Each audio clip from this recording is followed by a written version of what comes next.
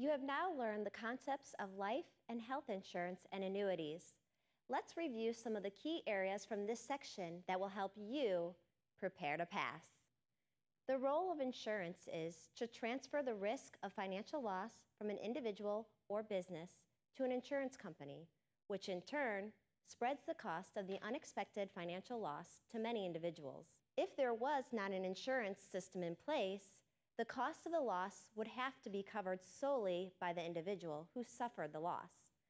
For example, life insurance guarantees a specific sum of money when someone dies.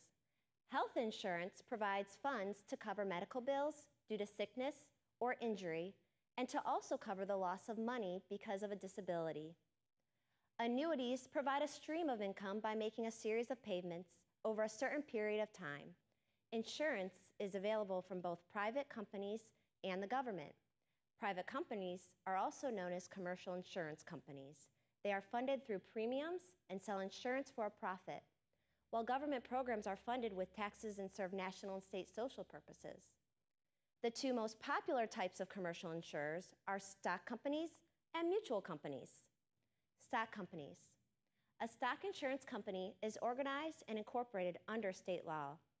They are owned by the stockholders who get a paid share of the company's profits through dividends.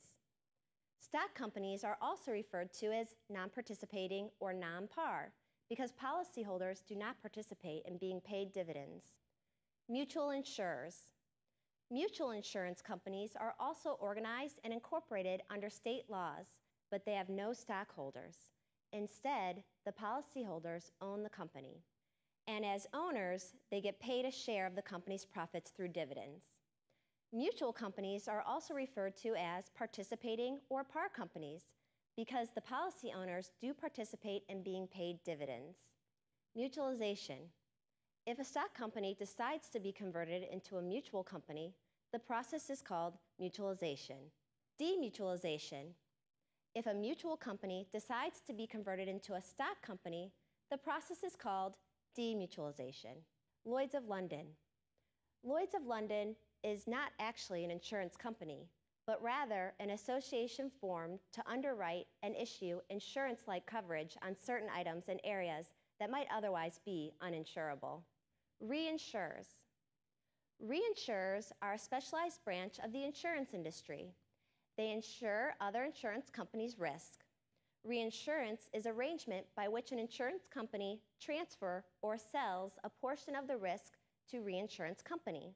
The insurance company transferring the risk is called the ceding company, and the company assuming the risk is the reinsurer. Home service insurers. Home service insurance is industrial insurance sold by home service or debit insurance companies. The face amounts are very small, usually $1,000 to $2,000, and the premium is collected weekly, door to door by agents. Service providers. Service providers offer benefits to subscribers in return for the payment of a premium. The most common service providers are health maintenance organizations, better known as HMOs, and preferred provider organizations, better known as PPOs. Government insurance programs are offered through Social Security, Medicare, and Medicaid. How insurance is sold. Most consumers purchase insurance from licensed insurance producers. Insurance producers may be agents who represent a specific company or brokers who represent several companies. An agent can be classified as captive, meaning they work for and represent only one insurance company, or independent, meaning they can represent several different insurance companies.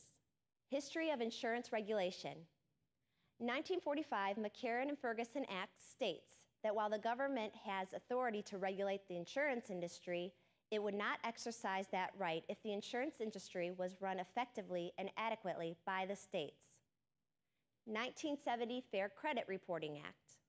1970 Fair Credit Reporting Act provides individuals privacy, protection, and fair and accurate credit reporting. Insurance companies are required to notify applicants of the credit check that will be made on them and allow them access and notification on anything that may be found. Oversight of the insurance industry. The National Association of Insurance Commissioners is an organization composed of insurance commissioners from all 50 states, the District of Columbia, and the 4 U.S. territories. The NAIC is responsible for resolving insurance regulatory problems as they are active in the formation and recommendation of insurance legislation, which is designed to bring uniformity from state to state and simplify the marketing of insurance. State guarantee associations protect policy owners in the event of any insurance company going out of business, becoming insolvent, or the inability to pay claims. Independent rating services. Independent rating services are independent credit rating agencies that rate or grade the financial strength and stability of insurance companies. Ratings are based on claims, reserves, and company profits. The following companies provide the insurance industry with these ratings: AM Best, Standard & Poor's, Moody's, and Fitch. Fully understanding the key topics just discussed is essential as you prepare to pass.